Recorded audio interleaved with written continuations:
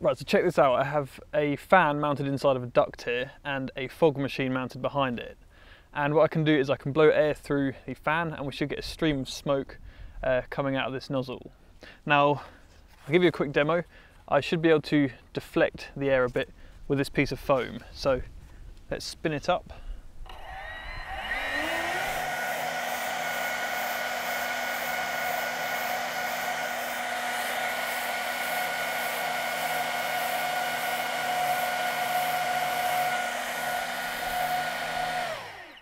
Okay, so hopefully you could see the smoke getting deflected by that piece of foam, but watch what happens when I used a curved surface and put it near to the stream of air.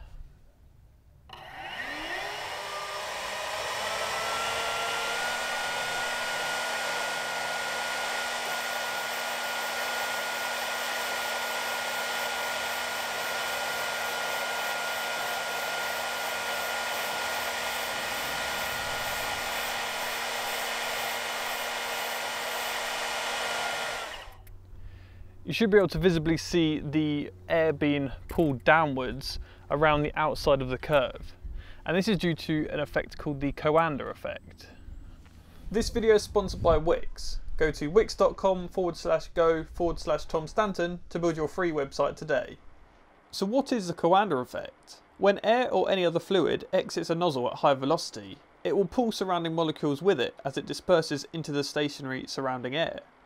But when a surface is placed near to the flow, the air between the surface and the fast flow is dragged along with it. This causes a low pressure zone between the fast moving air and the surface, and the surrounding atmospheric air above it will push down on the flow, attaching it to the curved surface. So you might be wondering, how am I going to use this Coanda effect to produce thrust and lift a drone off the ground? Well, if you search Coanda effect drone into Google, you'll see many results that look like flying saucers. And initially it seems as though there's a centre propeller that blows air directly downwards to produce lift. But in fact there is no hole through the centre of these flying saucer type drones. Instead, the airflow from the propeller flows on the outside of the dome and follows the outside of the curve due to the Coanda effect. Now these things are pretty cool, but I don't really see much point in putting a bowl-shaped dome underneath a propeller. You may as well just have the air from the propeller flow directly downwards. So instead of using a propeller, I want to use an impeller, which will basically blow air directly outwards horizontally in a disc and use the Coanda effect to then follow the outside of the curve of the dome. So let's 3D print some impellers. Since I have no idea what kind of impeller would be most suited for a propeller replacement, I printed many different types to test. Some couldn't handle the RPM of the motor, and some were too much for the motor to handle. I finally settled on this design as it was relatively close to the drone propeller in terms of current draw. The next step is to make the curved dome that will be mounted under the impeller to deflect the air downwards for lift.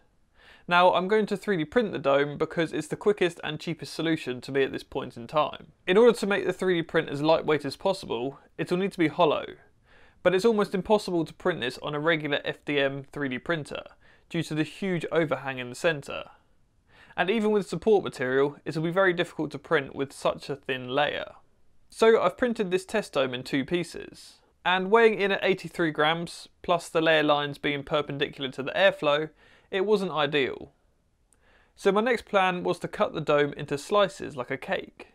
That way I could 3D print the dome in 8 pieces, and attach that to a centre hub. This saved quite a bit of weight, and I'm not sure it could be much lighter using a 3D printing technique. The next step was to mount the motor and impeller to the dome, and see if the air really does get directed downwards due to the Coanda effect.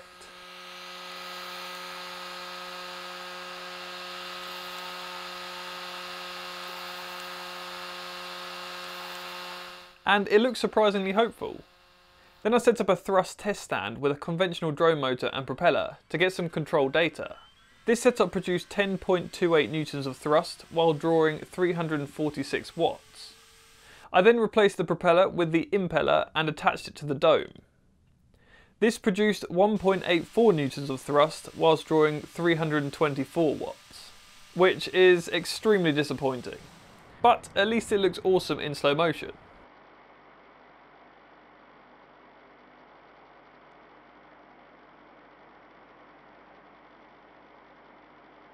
So let's get on with the build. Repeating the dome construction another 3 more times wasn't very enjoyable with all the CA glue fumes.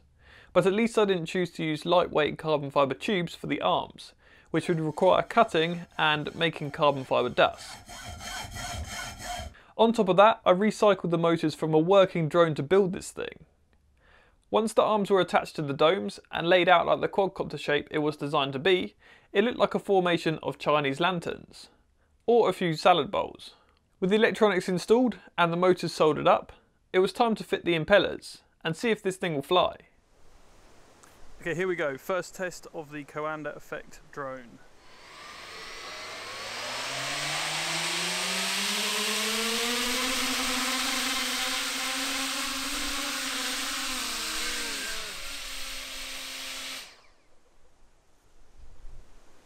That kind of worked.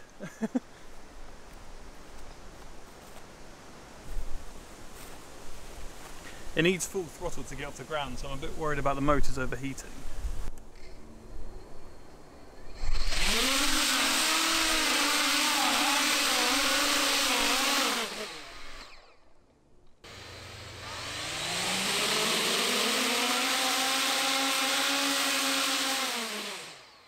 One of the impellers is loose on the motor, so I'm going to go and tighten that up, as well as let the motors cool down a little bit. That was a very short flight, but I have a feeling they're going to get quite warm because I was at full throttle just then, just to get it off the ground.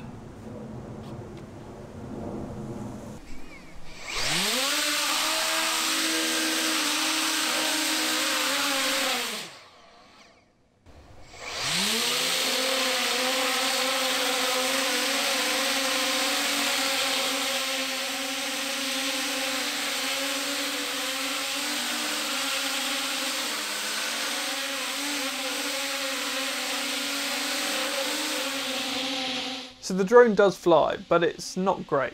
The all-up weight of the drone is 890 grams, and it's only capable of producing about 750 grams of thrust. So it's only able to hover in ground effect at full throttle, which heats up the motors very quickly. I then decided to try different impeller designs, with no luck, including this weird design which kept the motors cooler, but didn't increase the thrust at all.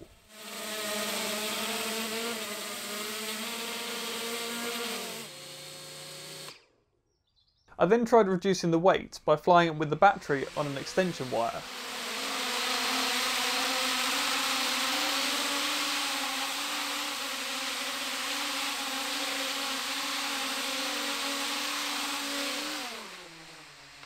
But again, it still struggled to get out of ground effect.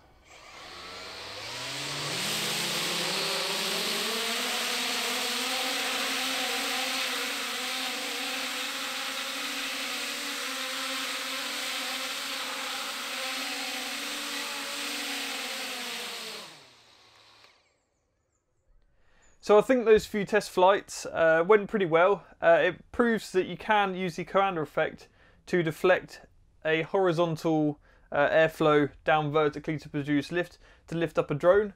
However, it is incredibly inefficient. No matter what I did to this thing, it just wouldn't get out of ground effect. Even without the weight of the battery and all sorts of impeller designs, I've gone through, I don't even know how many impellers. So many different impellers. There's still a pile over there. Different angled blades, different height, different diameters, different number of blades. No matter what I do, it just doesn't have enough thrust. So I think as a last ditch attempt to get this thing to fly, still using the Coanda effect, but just getting rid of these impellers, is I'm going to use conventional drone propellers. I'll need to raise the motors up a little bit and put some kind of scoop to scoop the air from the propeller outwards, and then hopefully it will still use the Coanda effect to pull the air downwards, but just using a slightly more efficient form of producing thrust. All the motors were desoldered and removed from their mounts and bolted to a 3D printed extension. Once reattached to the original motor mounts, they were raised slightly to allow the propeller airflow to flow out sideways. They were all then resoldered back up and ready for another test flight. Right, here we go. Last attempt with conventional propellers. Oh, it sounds so smooth.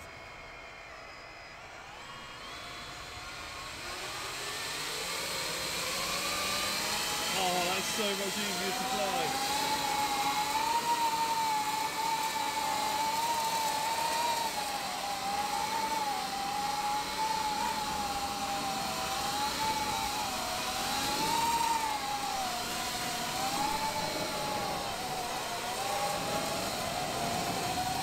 I would say that's above ground effect, and I'm only at about half throttle, so it's flying much better.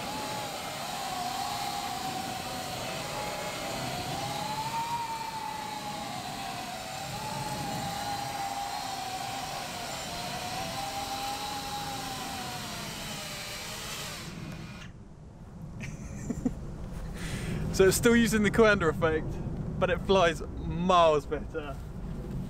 It takes off at about half throttle. Oh, I'm so pleased. I'm pleased but also annoyed that my impellers didn't work very well.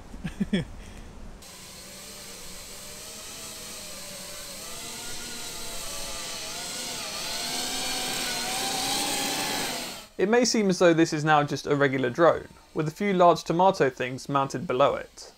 But it is in fact producing lift due to the Coanda effect. The diameter of the domes are far larger than the propellers, and therefore the thrust can only flow around the curved surfaces. One thing I noticed after a couple of flights is the strong ground effect on the craft. A conventional drone experiences ground effect, but I've never flown a drone that floats around on such a cushion of air. It's able to fly out of ground effect, but requires quite a bit more power consumption, as well as getting buffeted around in the wind.